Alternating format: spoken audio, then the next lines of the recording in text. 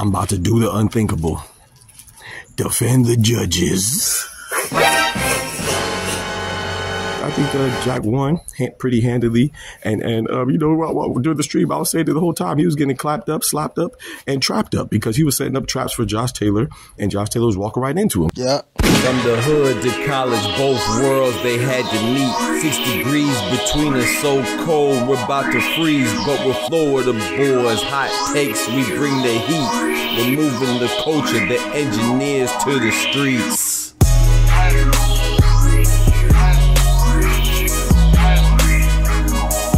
Yo, what's good, YouTube? It's your boy, Dr. PG, NG Praise God to get buddy back for the YouTube video. Banger, man. Yes, sir. Yes, man. I don't know what time it is. The doctor's in the house. So we have a few things we want to talk about for the last fights that transpired yesterday. Of course, we go save the Jack Catterall versus Josh Taylor rematch for last, because y'all gonna be mad at me, boy. I'm about to do the unthinkable. Defend the judges. But you know, I ain't no stranger to confrontation and people being on my head top because of my opinions. But so yeah, first off, we're gonna start off with C4 Chev. You know, C4 Chev did his thing. You know what I'm saying? He was fighting Ellis Zorro, who put up a good fight. You know, Ellis Zorro coming off of one round KO, a first round KO to KO loss to Jay Apatow. Last time we see him, and I think that Chev Clark, he looked good. But in my opinion, he came out looking for the knockout. You know, he came out headhunting, and I thought that's why he looked a little sloppy initially. But then he calmed down and he got the job done. You know what I'm saying? I don't remember what round was it, 6th round or 8th round KO, but yeah, he definitely stopped Ellis Zorro in a good fight. And then later on that night, we're gonna skip ahead. We had Christian and Billy on his homecoming bout in Canada, and you know, the Frenchman did good. 30-second first round knockout. You can't really ask for more than that, right? So he did his thing. Wasn't too competitive, but you know, the opponent Mark Heffron, he tried. You know, as much as he could, but you know, it was a homecoming fight, you know. So Christian and Billy, the major contender in 168-pound division, he did what he was supposed to do, and there was nothing much there to see, you know. First round KO by him. Now let's get to the exciting and interesting part. So we had Jack Catterall versus Josh Taylor. You know, a lot of people thought the first fight was controversial. They thought Jack Catterall won. I thought it was a little controversial. You know, Jack Catterall knocked down Josh Taylor, and he was deducted a point. That wasn't really necessary, in my opinion. So, yeah, I could see how Jack Catterall won, you know, so that led up some controversy. So naturally, people are going to still be holding on to the controversial, you know, notion and mentality going into this fight. I didn't think this fight was controversial at all. You know, you know, 2 of the judges had the 117, 111. The other judge had the 116, 113, all for Jack Catterall unanimously. And I thought that was the right decision. You know, the right person won, in my opinion. And, you know, this is where y'all about to be mad at me, because not only did I think it was the right decision, I agree with the 117, 111 scorecard. Hey, boy, ain't no fucking way, boy. Boy, ain't no way, boy. In fact, myself and one of the judges had the same exact scorecard. You know, he given Josh Taylor 3 rounds, the 7th and the 8th. But the only difference is I gave Josh Taylor the 3rd. But the 3rd was very close, and it was one of my swing rounds, and the judge gave Josh Taylor the 2nd. So we had 1 round difference, but we had the same point differential. You know, 117, 111. Now I know a lot of people disagree with that, but like I said, I had 4 swing rounds. I had 4 rounds that are very close, meaning in my estimation that they could have went either way. So if you give those rounds to Josh Taylor, then it changes the scorecard significantly. However, Jack Catterall will still win. Now, I can understand some people saying Josh Taylor won because he was the aggressor. He was the aggressor the majority of the fight, you know, but Jack Catterall dominated him. How?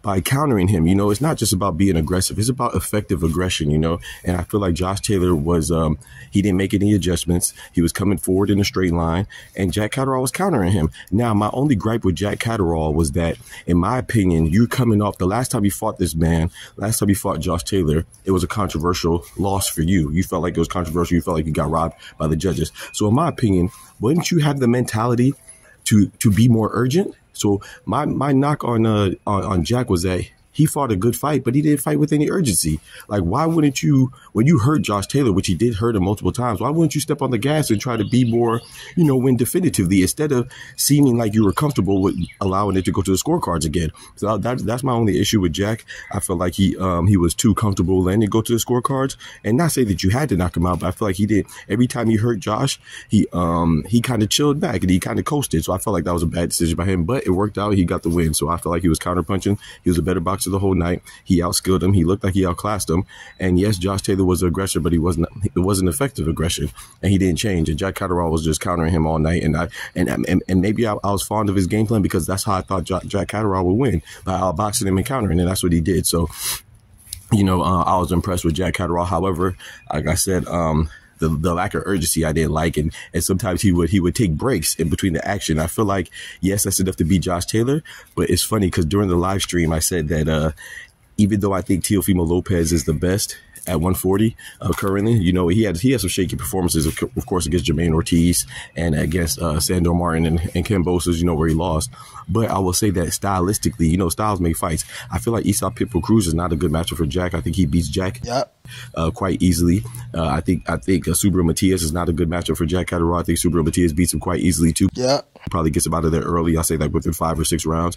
But I think that stylistically, even though I believe Teofimo's the best in the division, I think Jack Catterall matches up against Teofimo the most evenly. I still think Teofimo would win, but I said that during the live stream yesterday, and that's just funny because during the post presser, Eddie Hearn and Jack Catterall said they want Teofimo Lopez next, and I think because they see the same thing that I see, even though the difference is I think Teofimo will still win, but I do think stylistically he matches up with Teofimo the best, but yeah, so I didn't think that during the live stream, watching it live, I didn't go back and watch the fight again, Jack Catterall and Josh Taylor too, but I think Jack won pretty handily, and during the stream I was saying that the whole time he was getting clapped up, slapped up, and trapped up because he was setting up traps for Josh Taylor, and Josh Taylor was walking right into him. So I'm cool with it, and say y'all let me know what y'all have on the scorecards. Don't just say nothing as simple as, oh, Josh Taylor should have won, or Jack Catterall, he won, but not by such a wide margin. No, add some specificity, man. Let me know exactly what your scorecards are, so then we can compare. We can talk about it, man, because I'm interested. I'm not saying that I'm right, because some people on my channel said it was a very close fight. Some people even had it a draw. So I'm cool with it. With the disagreement, let's just talk about it. And then also, lastly, too, I want to say, dang, what was I going to say? What was I going to say? Oh, yeah, shout out to Josh Taylor. He was very humble. He showed humility. He was like, yeah, he thought that Jack Taylor, he gave respect to Jack Taylor. Jack Catterall, I always mix up the name. Josh Catterall and Jack Taylor. Josh Taylor said that Jack Catterall had a better night. He said that he thought he did enough to get the victory by a slim margin, but he said, shout out to Jack Catterall. He wants to do a trilogy, and I'm cool with that. I like to see a trilogy. You know what I'm saying? Even though the first one, a lot of people say that Jack won, on paper, Josh won. So it's 1-1. Why not do a trilogy? You know what I'm saying? Not saying they have to do it immediately, but why not do it down the line? I think Jack will win again. But yeah, appreciate y'all rocking me as always. Remember, with God, we can do anything. Without God, we are nothing. Y'all be easy. The doctor's out. Peace. From the hood to college, both worlds they had to meet.